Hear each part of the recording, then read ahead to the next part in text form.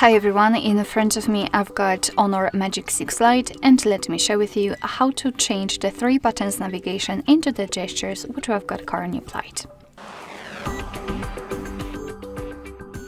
So let's start with opening the settings, and right here we will have to scroll down to the very bottom and tap on System and Updates.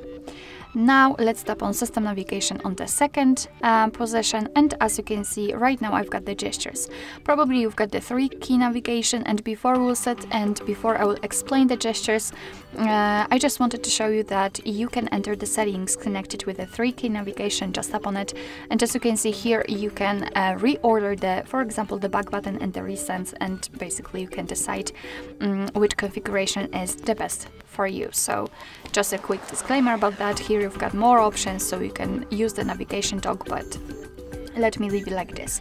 So all you have to do is to simply, first of all, tap on the gestures. Your device will ask you if you want to go through the tutorial. I don't want to because I already know how to use them, and also I'll explain them in a second.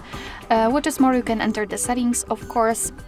And right here we've got the show navigation bar. Basically, instead of the 3 buttons, we will have this line which is responsible for some gestures. It's up to you whether you want to hide it or not. I prefer to have it hidden. You can slide across bottom to switch apps and the Google Assistant. It's up to you whether you want to use both of those options. Just to use the switchers.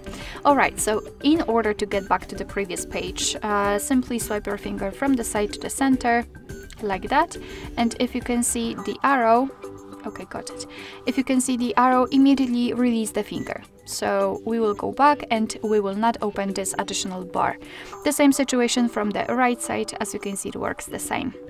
If you want to get back directly to the home page, swipe your finger from the bottom to the center of your device, and it should be a short and quick motion, just like that.